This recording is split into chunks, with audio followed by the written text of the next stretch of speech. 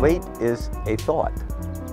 And thoughts, of course, are very, very powerful. So as soon as you have the thought, oh my God, I'm late, maybe you'll drive in a crazy way, you'll have an accident, then you'll really be late, or you'll harm yourself or other people. I remember when, once when I was young and my children were younger, that I was trying to get my 4-year-old daughter to get dressed so I could take her someplace and then go to work. And I had a big important meeting at work that I felt like, I have to be there on time. Other people are going to be there. And so I said to her, at a certain point, she couldn't decide what dress to wear, 4 years old. This would be fantastic. And I heard myself saying, hurry up, I don't have any time. And then I heard what I just said to her. So here's a grown man who loves his daughter saying to his daughter, Daddy doesn't have any time. What kind of a toxic message is that? I had throw out the whole day, throw out the whole meeting. It's much more important to stay connected with my daughter and not produce that time anxiety in her.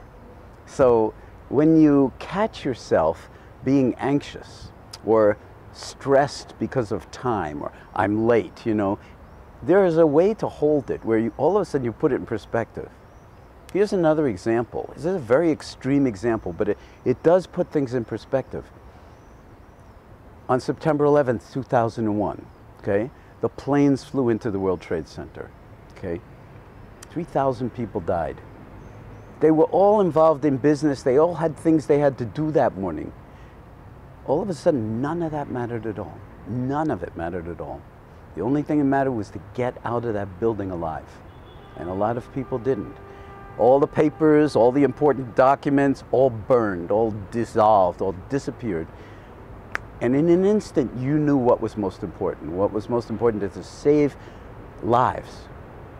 So it's very important to keep things in perspective, or otherwise you could always be running to try to attain some special good feeling when everything comes together and you have the right work and you have the right boss, and you have the right salary and you have the right children, you have the right relationship with your spouse or partner or whatever. And it's always trying to get someplace else and then I'll be happy. What mindfulness is saying, try being happy right now, because it's not necessarily going to get any better than this. And no one can do this for you. This is something we have to do for ourselves. But the beauty of it is, it's not even a doing.